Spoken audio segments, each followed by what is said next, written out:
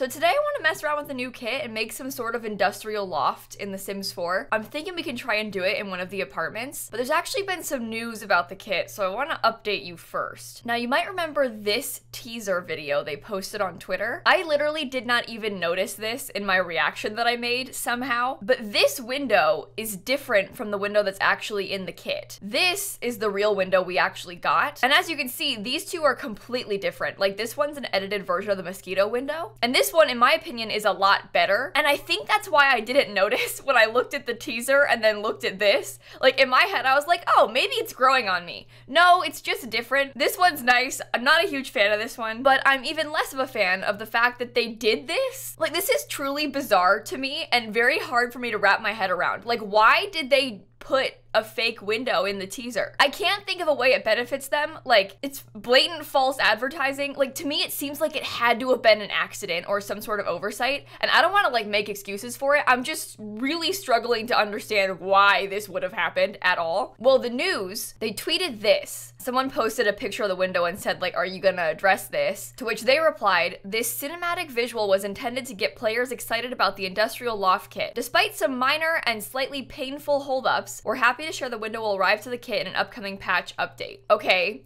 so you gave us a fake window in the video, and now you're gonna actually make the window as some sort of like last minute attempt to fix it. And the other thing I hate is that this kind of thing will happen, and then they'll tweet their response in reply to some random tweet, obviously very intentionally limiting who sees it, because you'll only have seen this tweet if maybe you follow a lot of Simmers that are retweeting it or talking about it. Maybe you follow the Sims Llama on Twitter, so you saw it that way. Like, this tweet only has 649 likes. They have 2.3 million followers. And while I can understand why they wouldn't want to post it to everybody, like, I get it, you're trying to minimize the damage, I really think they should have at least replied to their own tweet with it. Like, replied to the announcement tweet and been like, hey, we're gonna add an extra window. Like, you can try and spin it like, ooh, we've got another window we're gonna give you if you want to be all sneaky about it. I don't know. This whole thing has just left a very bad taste in my mouth about the kit. Okay, well, let's do the build. So because this kit only has one window, I found it very difficult to build like a standalone lot, you know, like a lot in Oasis Springs, because there's not a lot of windows that we can use on the exterior. So I chose to make an apartment, but I did use one of the 2-story apartments in San Myshuno because this way you can actually make a loft. This one is 701 Zenview. It's where the karaoke legends live. So if you're familiar with city living, it's where like Darling Walsh lives. I evicted all of them and I built this, and I actually really like this apartment. Like, I think it's a really cool layout. You'll see that the whole first floor is like the living, dining, kitchen space. There's a lofted bedroom, there's an office, there's a big bathroom, there's a balcony. And the one hard thing about apartments in The Sims 4 is obviously you can't change any of the windows. So I was kind of stuck with what they gave us to work with, but I did add in some extra of the new windows. I used that archway as a window and a door inside, which I feel like is kind of realistic for an apartment like this. Like, they oftentimes have, you know, like windows to other rooms because there's not a lot of natural light. So you might put a window in a dark room into like the brighter room with more windows. That's New York, you know what I mean? But again, one of my biggest critiques and one of the hardest things I've always found with packs, even with bigger packs like Realm of Magic, is the lack of window options. Like, it's great and fun and all good to get a new window, but it's really hard to actually use that new stuff when it doesn't match anything else that we have. So granted, like, the mosquito stuff windows kind of match this one. By the way, yes, I do say mosquito like the bug on purpose. You're not mishearing me. I'm mocking the pack. Anyway, there are a couple windows, like metal windows, that sort of match this one, but not a lot, and certainly not a lot in the base game. So it's really hard to make an exterior that uses this new window because you only have one to work with and it's arched. It also doesn't fit the mosquito ones perfectly, like it's too skinny to sit on top of them. Like, it's so annoying to me that they give us these great new windows. Even with the last kit, we got a couple windows, but there's like one that's giant and one that's tiny, and that's it. And so how do you fit those in places? Like, you know when CC creators give us a window set, they'll give you like the same window, but all 3 different wall heights, and they'll give you the same door, but on all 3 different wall heights, and it's so good and so useful because you can actually make those things work. But then the Sims team turns around and gives us one window that fits only on small wall height. one archway that only fits on small wall height, and it really limits your options. And I know it's a kit, it's like a small scale thing, but my God, I just wish that they had given us like maybe a taller variant, or like an all rectangle variant. So you had like the rectangle and the arch or something, just some little extra crumbs perhaps. And this kit would have been so much more usable. And I've said this for years, like that's part of the reason why I never use Realm of Magic. Like those windows are so nice, but they're so small. We have these beautiful stained glass windows, but they're so tiny. They're so hard to fit on taller wall heights. Like it's just really difficult to use most of our windows on taller wall heights. And so same problem here. They gave us these short wall height archways. Like you just have a really hard time trying to build with medium or tall walls when nothing ever fits on them. Oh my God, and the swatch problem. I mentioned this in my video the other day, but I will never stop complaining about swatches. Same thing, we've all been saying this for years, but do you see these windows in this apartment? Granted, I can't change the windows in here because it's an apartment, so I can't touch the windows that are downstairs, but you know those windows, like the big glass pane ones, the black swatch on those big glass panes does not match the black swatch on the new window. Like the new window is more of a true black, like it's actually a black metal, and the black on those windows is like a dark gray, basically. Kind of like what these cabinets look like, to be honest, as opposed to like the metal on the stairs. You can tell that that's obviously different. And so when you put them next to each other, it's like these are obviously not matching windows. And it's so hard to use them when they don't match anything. And then we have just this one window that doesn't match anything in the whole game. Ah. Okay. Anyway, I do like the apartment. I just think that I could not pull off a build like this that isn't an apartment.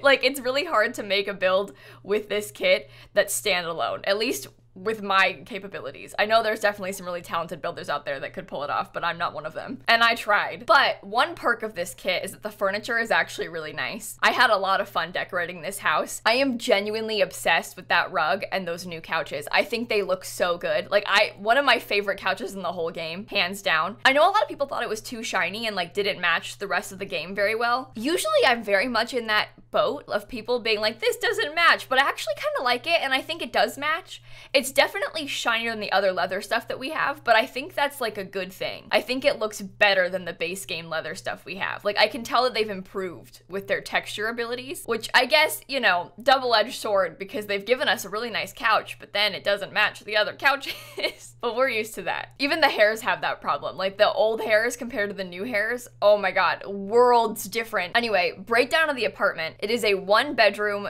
2-bathroom house with an office space. So I guess you might be able to make it into 2 bedrooms, but because the upstairs is lofted, like you'd have to walk through one of the bedrooms to go to the other one. But hey, we're mirroring New York City, right? My friend Hope, who does my captions, I don't mean to mock her, it's not her fault, but my dear friend Hope, who is currently captioning this video, hi Hope, have fun typing about that. She went to NYU, and so she lived in New York City for a while, and in her last apartment, the one she lived in senior year, she lived in a bedroom that was on, it was like a weird loft apartment like this too. It kind of had like a catwalk between the 2 upstairs bedrooms. Well, her bedroom didn't have a window.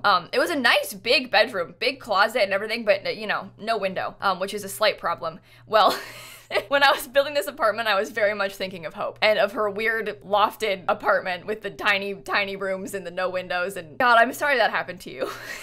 I literally cannot imagine living in a room with no window. It did have a window, but like a tiny skinny one at the top of the room into the hallway that then went into the other roommate's bedroom that had a tiny skinny window at the top that had a window. So technically you could see through the series of windows to the roommate's window. So not illegal, but still sad. So, you know what? Speaking of windows, I did something bad. I actually covered a window in this apartment. There was a window in the lofted bedroom space upstairs that really was just not fitting with my vibes for this space. And so, I covered it. I put a box over it and I pretended it was not there. So, was that a good idea? In real life? No. For this apartment, yes. I thought it looked nice. You gotta do what you gotta do, and having platforms is such a good feature for this because you can just like fill up a room with platforms and say, I don't see a room. What window? I covered it. So, but look, it was an ugly window. Where was the bed gonna go if it was there? It just wasn't gonna work. So I got rid of it. I do think it made the space look nice though. I think I really had a hard time with also this little bump out that I put for the tiny bathroom downstairs. I do think it's very realistic, but I ended up putting a little platform on top of it. My whole stream chat was like, put plants on top. And I really tried. tried. I was going to try and put plants up there, but I don't know how to do that with the plants that we have in The Sims 4. Like, also I tried the new plant. It wasn't a good idea. So we got rid of it. Don't worry, I scrapped it. False alarm. But there's definitely some like trial and error with this kind of thing. And the other problem, so if you wish to download this apartment, well, that's gonna be hard. It is on the gallery, but I'm gonna have to show you how at the end of the video, because downloading apartments is not easy, because we can't actually upload apartments to the gallery. You can only upload rooms to the gallery. Well, this is a million different rooms, right? Like each of those tiny little squares that I filled in with thingies is a room, the bathroom's a room, like all of it's a different space. And so we have to like delete the walls in between them so that it counts as just one big room. I'll show you at the end of the video, but you're gonna have to download this apartment in 2 separate parts. So I'm sorry, it's not my fault. That's just how apartments work in The Sims 4. And obviously you like have to have city living and stuff, otherwise it won't work, but that's no surprise. The one nice thing about this is that the bathroom is enormous. You could probably make the bathroom into a bedroom as well if you wanted to. At that rate, you walk through one person's bedroom in the loft, into the next person's bedroom in the office that also doesn't have doors that close to the outside, into the third person's bedroom, which used to be the bathroom. Oh, great fun. But anyway, the other problem with the kit, same thing with the window issue, how like they didn't give us a full set. I adore that archway with the open doors. I think that is beautiful, but I wish that I also had one that closed. Like, I don't mean to praise CC creators over EA all the time, because I know I always do. I'll make a video and be like, oh my god, this is the best thing I've ever seen, EA sucks. But the one really nice thing about custom content build sets is that these wonderful modders will make a window set with literally every variation you can think of. Open doors, closed doors, no doors, like tall window, small window, square window, arched window. Like, it will have literally every option, and EA just doesn't do that, and I don't really understand why. Like, it's not that you don't have time, and you know how to do it, and it's money is the problem, let's be real, it's EA, but like, I just wish that they gave us more options. Anyway, I'm not a huge fan of kits. I think this is a nail in the coffin for me. I'm really not a big fan of kits. I wish that they would stop making them. Maybe these recent disasters will be like a kick into gear for them, because they leaked them all, this one is missing items, so fingers crossed it'll be better in the future, but I just don't want to think about it. As far as I am concerned, the kits do not exist. All right, let's go pop into game and I will give you a quick tour and also show you how to download it. lilsimsie, you're fab, thank you. Do you know what? I like this. I hated this menu when they first made it, but I do like the little like changing phrases at the top. They always amuse me. So maybe I don't hate the new menu. Maybe it's growing on me. Okay, but this apartment is in San Myshuno. It's in this building in the fashion district, and it is this one, 701 Zenview. Now, obviously there are some things that are out of my control, such as the placement of the windows, this ugly front door, you know, it's just apartments in The Sims 4. When you first walk in, it's a big open floor plan. We've got these polished concrete floors. Lots of like black and metal and leather going on in here. I also did use a lot of packs, and for that I apologize. But you know what? It's hard to download the lot anyway, so it's fine. But you walk in, there's a little dining space in the corner here, and look at that view from the table. Isn't that amazing? Rusty pipe and all. Living room with giant TV. We got some magazines. I'm picturing like a young professional living here, maybe some sort of designer, photographer, I don't know. Massive kitchen, actually, with expensive appliances. There's a little half bath downstairs with just like a toilet and a sink, and that's the whole downstairs. I really liked the fact that this set feels like it matches the new stuff really well. I do take issue with the fact that the swatches are different. Like, it's very obviously meant to match, but it's slightly different, and that annoys me. Like, why is the wood a different color? Whatever. But this base game bar stool does look good with this stuff, so it all kind of works. This is a get to work staircase, and then upstairs you can see the top of that little area. The lighting's weird because it's The Sims 4, but this is that lofted bedroom. This is that window I filled up.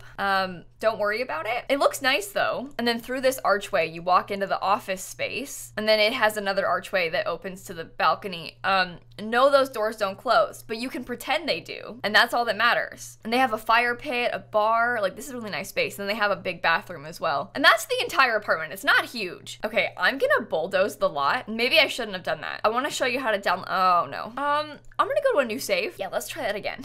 Take 2. Okay, so to replace this, you have to load into the lot. You cannot do it from Manage Worlds. Hop into build mode. You're gonna wanna make sure you have lots of money. If I were you, I might like delete a lot of this. I don't really know if you have to, but move objects is scary, so maybe it's worth it to just start off with deleting things. And then on the gallery, you're gonna see these 2 really ugly rooms. Now these are rooms, not lots. Does that make sense? So you can grab the first floor, pop it down. Oh, the stairs are missing. Oh, that's so annoying. Okay, well, you have to place them yourself. Yeah, I guess because it's a room, it doesn't save them. Okay, well, move objects on. Oh God, I told you it was complicated to download. It's not my fault, it's just the EA fault. So the staircase goes all the way at the back, in this back left corner. Oh my God. All right, delete this stuff upstairs. I'm really sorry. I'm not really sure how the second floor is gonna place, so we'll see how it goes. But you plop it right there. Okay, now unfortunately for you, you're gonna have to do the rest yourself. So here's the steps. Number one, you close off this corner, close off that corner, close off that wall, delete this part. Oh my God, I'm so sorry that you have to do this. And then you have to close off the empty walls that I had to put. So we have to have this whole thing be one room, right? So I had to delete a wall in between all the other rooms. I usually do that in the middle of a door, so it's like obvious where it has to go back. So you have to go back and put those walls in where they were before. And once you've done that, it's pretty much fixed. You can go in and like fill up these with platforms if you want it to look less ugly. You're gonna wanna fix the wallpaper. Oh my God, I'm so sorry. I am so sorry. Same thing downstairs, this bathroom, I had to delete the wall, so you have to fix it. And then it deletes the ceiling, so you need to like build one. Oh my God, it won't let you. So you have to do it like this. I genuinely am so sorry that this is so complicated. Maybe it's like a learning experience. You're learning how to fix a dumb apartment. Well, that's all of it. I think that's set up. The one, in my opinion, most annoying thing is this part. I would very much like to put a trim piece there. It won't let you. So we just have to ignore this. And for that, I'm sorry. Well, it's on the gallery. Feel free to do what you wish with it. If you don't want to use it, that's fine. I don't blame you. I will link the past video I made about this kit down below if you want to see it. I also have a ton of speed builds on my channel if you want to watch those. Most of them are a lot easier to download. Anyway, on that note, I will see you all tomorrow. Bye, everybody. It's like laughable how complicated that was. I did not think it was gonna be that complicated. I'm so sorry.